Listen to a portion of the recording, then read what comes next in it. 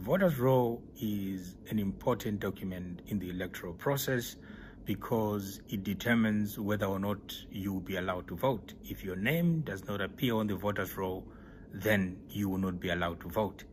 Now, you may think that, well, I'm already registered, therefore I'm going to be able to vote on polling day. Well, that may be so, but in some cases you'll be surprised when you walk up to the polling station that your name does not appear on the voters' roll for that polling station, either because you have been moved to another polling station or indeed to another constituency without your knowledge.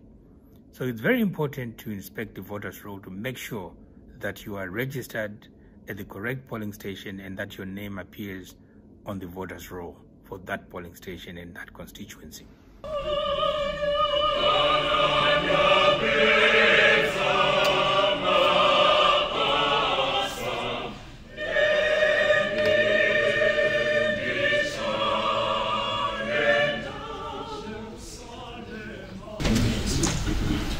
It's a very good evening, ladies and gentlemen, all protocol observed.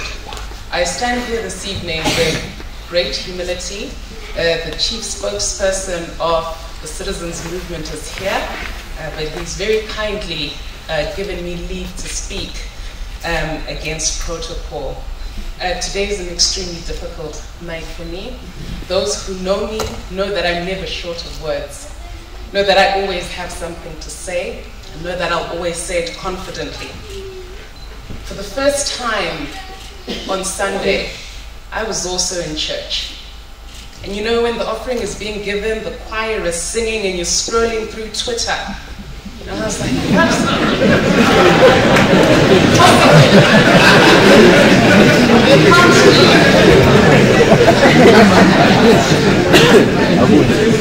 and I was holding my older brother's baby. I quickly gave the baby to whoever it was who was sitting next to me. I can't even remember. And I went and made a telephone call to the president, and I said, surely not. No, Miss Mahere, it's true.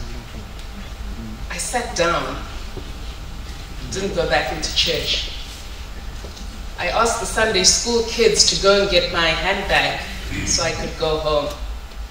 I sat in the car, and then the journalists started calling, as they always do. The first person who called me was Mduduzi. I picked up the phone and I answered, and I couldn't get out the hello. Got multiple calls, Voice of America, Blessing Zulu, a number of people, Studio 7, wanting a comment. And those who know me know that no matter how cornered I am, I always have a comment. I had nothing to say, and I said, sorry colleagues, this is not the time. This is not the time. I fumbled together a statement on instruction. It was the most difficult statement I've ever had to write. And it was difficult because normally when I've got difficult statements to write, who do I call? Alex. When I've got a tough line to navigate, who do I call? Alex. When I face hostility, who do I call? Alex. And when I was preparing my address for this evening, I said to myself, you know, we're going to be in a church, let's try and keep it neutral. Then I said to myself, what would Alex say about neutrals? Alex was very clear on which side of the line he stood. He did not stand in the middle.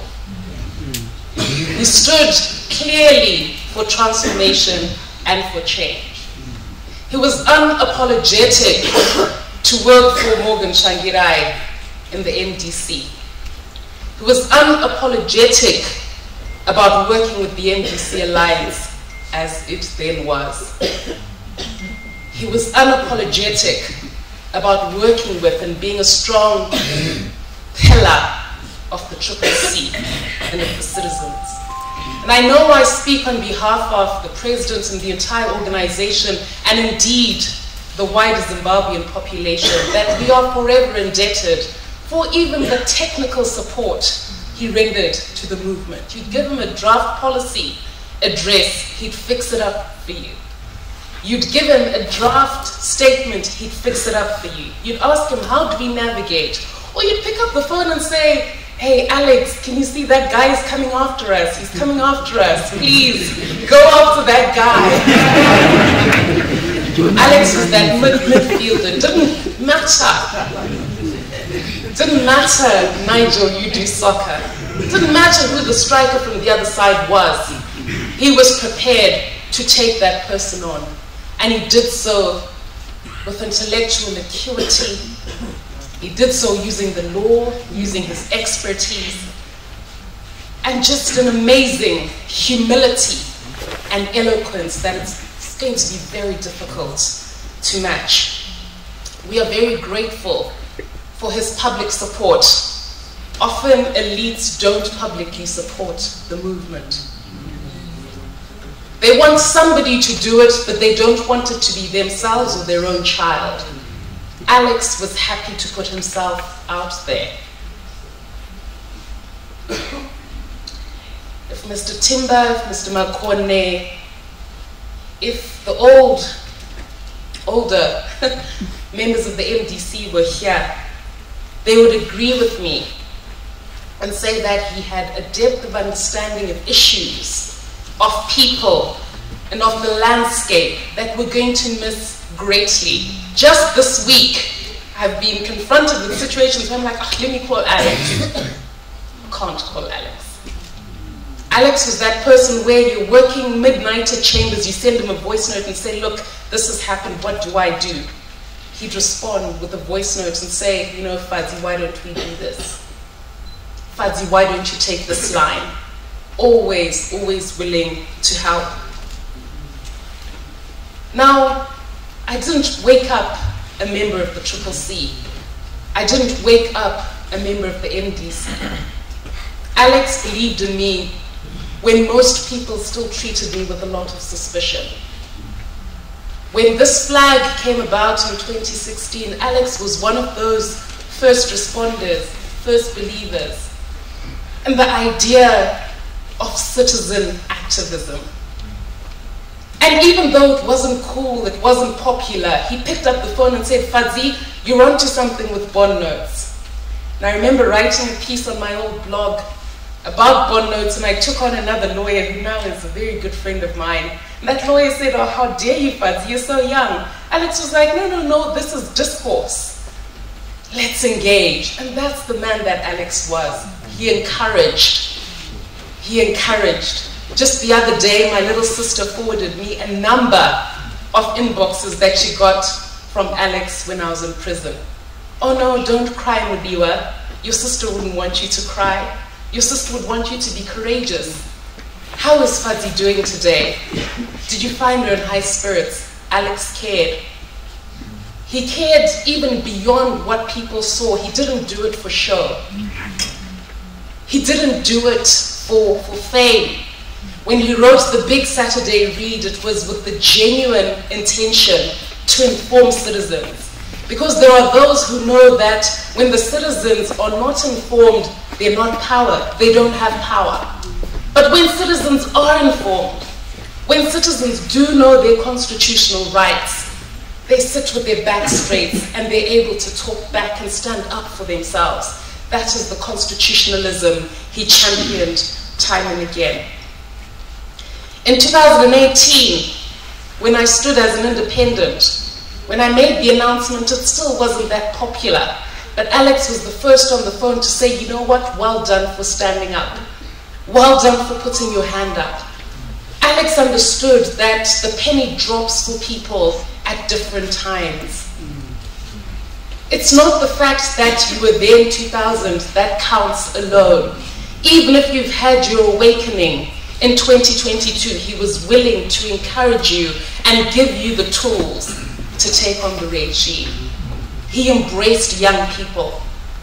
Young people, he was interested in a new age of activism and ensuring that there was another generation available to pick up the mantle. Solidarity is something he championed. whether we're talking of the MDC trio, whether we're talking of Mako, whether we're talking of Taku, whether we're talking of Tawanda Mchehiwa, it didn't matter.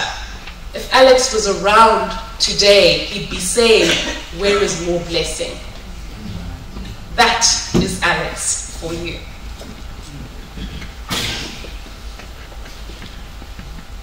Now, even as I sat with colleagues thinking about the best way to commemorate over these 5 days the life of Alex, I was reminded that the task ahead of us is an enormous one.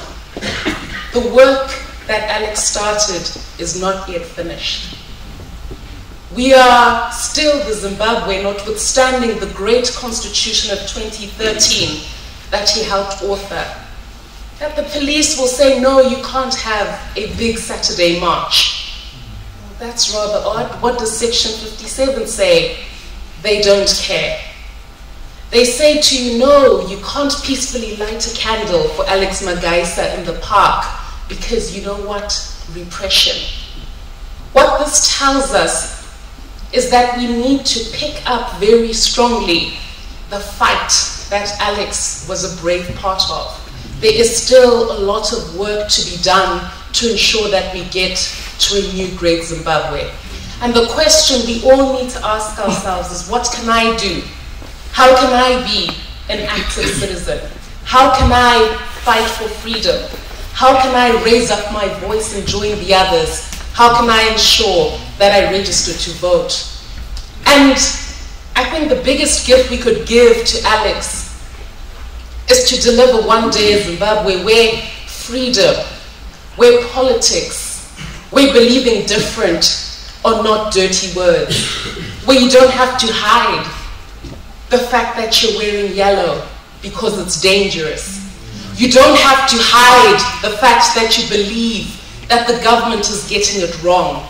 A Zimbabwe where we don't have to hide the fact that we're political and be ashamed of it. Nothing I'm saying there is new.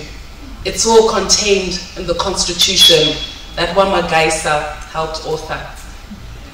My brother,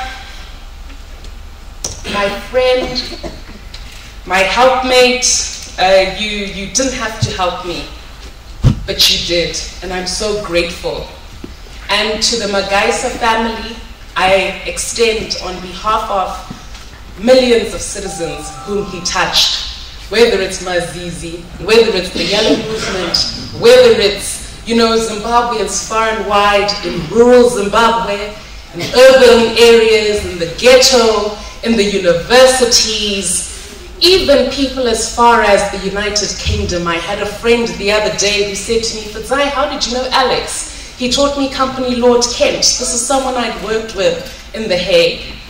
I don't think we yet realize the enormity of the void that Alex left. He touched Zimbabweans here and abroad, but he also touched people from other nations as well.